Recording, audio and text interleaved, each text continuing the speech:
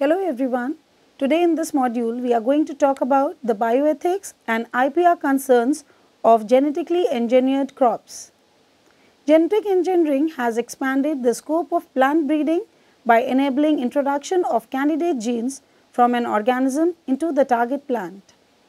Gene conferring resistance to stress have been introduced into target plants not only from plant sources but also from bacteria and animals.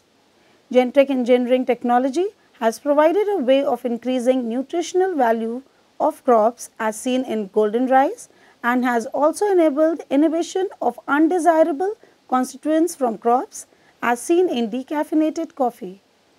Genetically engineered plants are also being used as a cheap alternative for production of many medicines. However, the use of this technology has raised some concerns, which include the impact of transgenic crop cultivation on the environment and their potential effects on human health. Perhaps the most alarming aspect of this technology is that it has led to industrialization of agriculture and establishment of corporate monopoly due to the application of intellectual property rights regime. It is important to weigh the risks and benefits of this technology, keeping in mind the human welfare and the principles of justice. In this module, we shall look into some of the concerns raised about genetic engineering technology. We also see how this technology has affected or will affect agriculture practices in India. The learning objectives of this module are ecological and social concerns about GE technology, economic and regulatory aspects regarding GE technology, transgenic plants in India. Genetic engineering has targeted various traits for improvement, which includes increased resistance to pests and diseases and providing tolerance to abiotic stress. Another important aspect dealt with by the genetic engineering technology is to increase the introgenic yield potential of crops by altering plant architecture, manipulating flowering time, or redistribution of photoassimilates to desired sinks. The technology has also made it possible to improve crop quality by increasing its nutritional value or inhibiting toxic constituents. Genetically engineered plants or cells are also being used in the production of useful pharmaceutical compounds which act against human diseases like malaria, Gaucher's diseases, etc.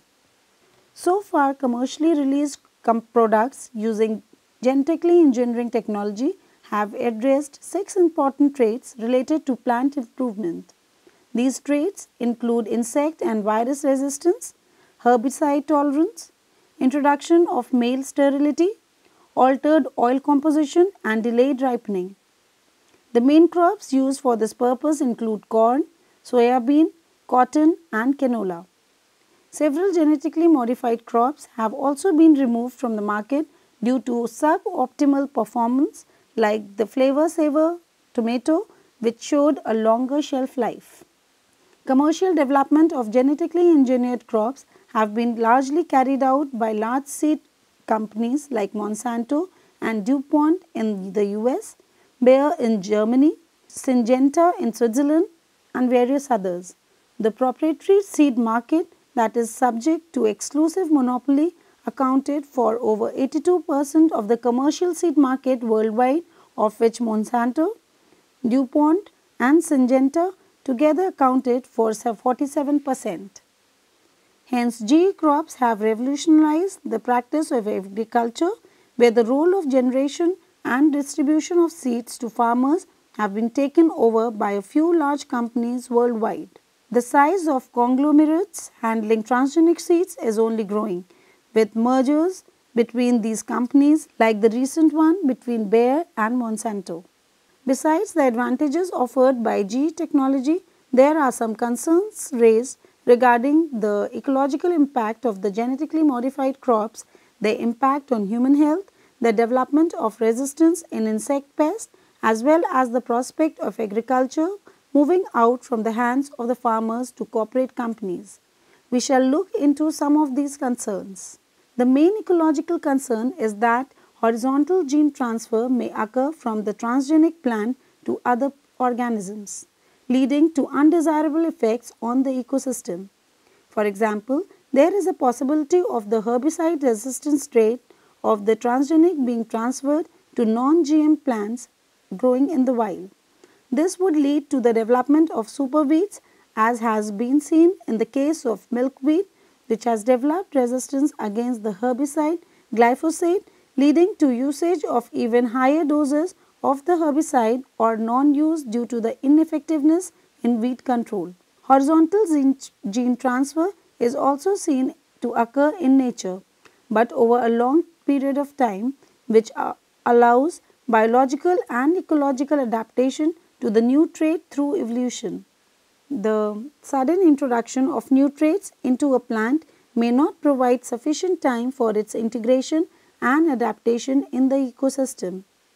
Horizontal gene transfer to other organisms like soil bacteria, beneficial insects, or human gut microflora may lead to unpredictable effects on the ecosystem and on human health.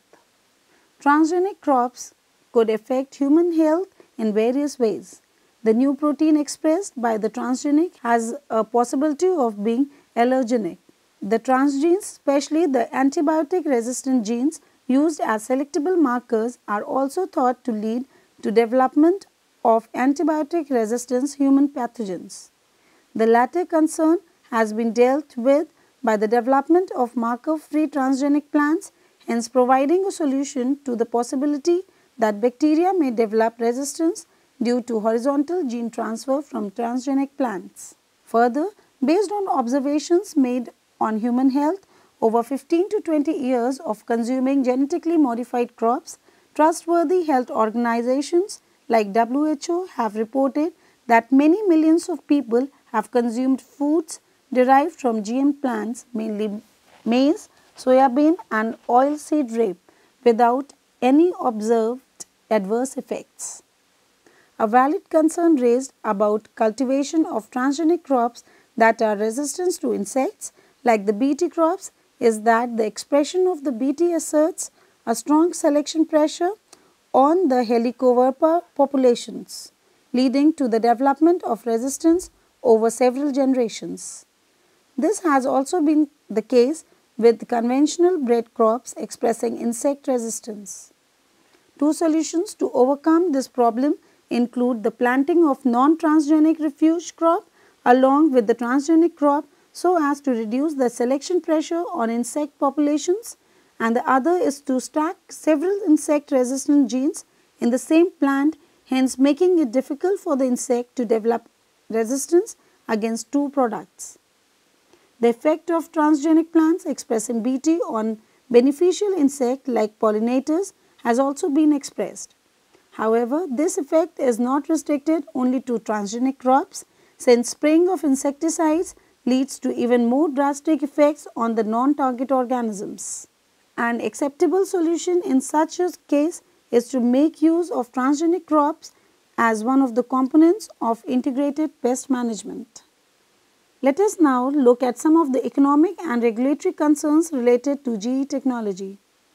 Genetic engineering is an expensive technology, and most of the research and development of genetically engineered crops is carried out by biotechnology companies like Bayer in Germany and US, DuPont in the US and Syngenta in Switzerland.